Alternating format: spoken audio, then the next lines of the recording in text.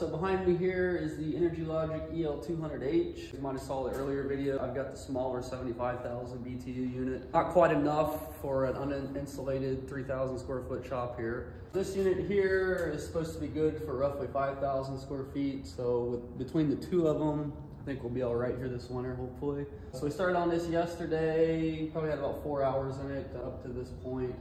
I still got a few lines to hook up, run electric to it, and got to put a little flue up to the roof here, or the ceiling. So this one came with a 250-gallon tank, basically the whole setup and everything.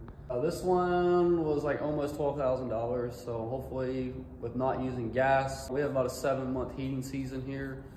So if I'm running a 225,000 BTU gas unit, it's probably gonna cost me $1,000 a month. So this thing will probably pay for itself in less than 2 years because we get plenty of used oil, free oil, and all that good stuff here.